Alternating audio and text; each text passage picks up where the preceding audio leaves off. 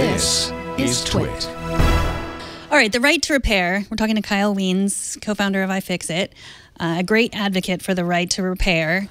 Explain a little bit. I mean, it used to be that you bought stuff and then you could fix the stuff because you've bought it. Why is that not true anymore?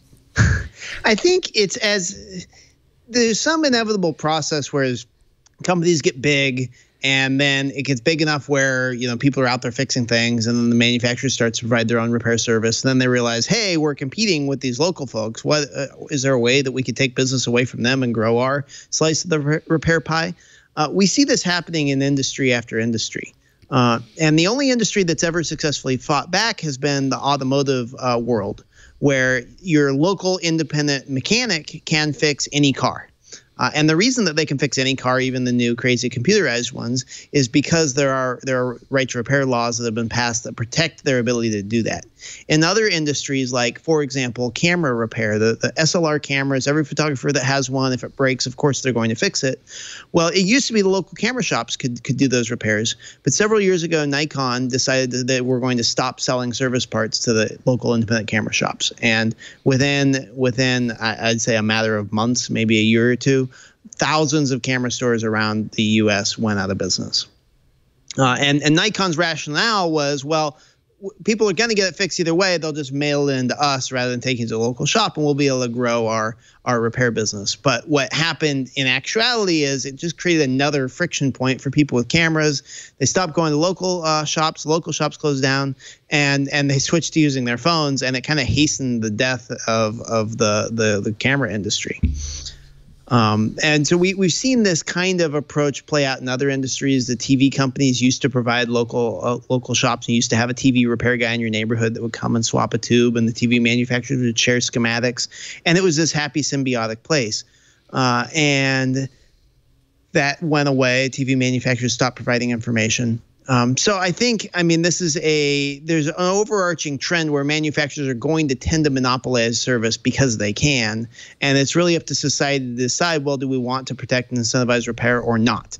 And so in the case of cars, we've decided that we want that. We passed lots of right to repair laws. The most recent was in Massachusetts in 2012 and then expanded nationwide. But we haven't passed those kinds of protections for other kinds of products. So when you're saying the right to repair, you're not just talking about the right for me to repair my device, but for local repair shops, right. the one that you worked at when. Yeah. This is all about control. It's a question of who can do the work. Is it only the manufacturer and their authorized shop? So at Apple, it would be Apple and the Apple stores, or is it something that I could do at home, or I could go and hire a professional? Mm-hmm. And so what you spell this out really well on the repair.org. What do you believe is our rights to repair?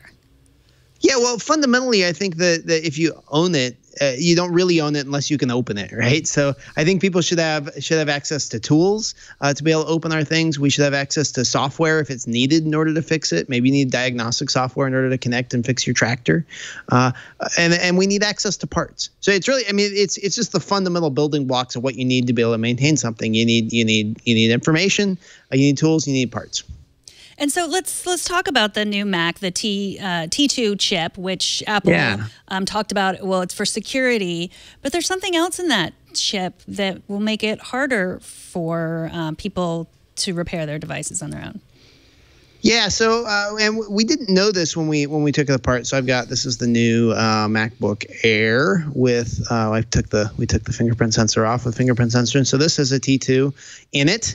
And then you get the battery, and I actually don't have the logic board in front of me. So the T2, it's got the secure enclave for the Touch ID sensor. But what Apple is saying is that they're going to restrict access to repairs to people that have Apple's diagnostic software.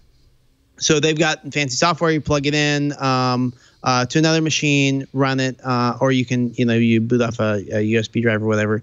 And if you install a new part, you have to use Apple's diagnostic software to synchronize the new display or the new logic board with the computer in order to make it work. And that's a new approach. We are very concerned about that because, like iFixit, what we do is we sell displays and main boards and things to help people repair their machines. So if all of a sudden you can get the new part, maybe you can take a part from another computer, but if you can't tell the phone to talk to it, or the computer to talk to it, then you're out of luck. And so we're not sure if this is. I mean, it really feels like it's a guillotine hanging over the neck of the repair industry. We don't know if it's going to be something that's in effect, soon, or if it's something that they're just talking about to keep their authorized repair shops in line. But it's a pretty concerning development. But this isn't in the like I have the MacBook with the Touch Bar, and it has a fingerprint sensor, but that doesn't have the same. We don't know. It's got a T2 chip as well, and so it could be they roll out a software update and prevent repairs of everything. We have not seen that yet. And in our testing, we've been swapping parts, and they've been working so far. But according to the service bulletin that Apple sent out this spring that's leaked, they're telling repair shops that you have to synchronize every new part with this software. So the concern is that we could get in a situation like what caused Error 53 last year or the year before, where people were swapping parts. They were fixing iPhones, putting new screens on iPhones. Everything worked fine. And then Apple rolled out a software update and bricked phones that had been repaired 6 months or a year beforehand. So we need to see some kind of guarantees from Apple. And I think it's really interesting because Apple, on the one hand, is fighting right to repair legislation. They're fighting against the solution, and at the same time, they're doing everything they can to lock down repairs.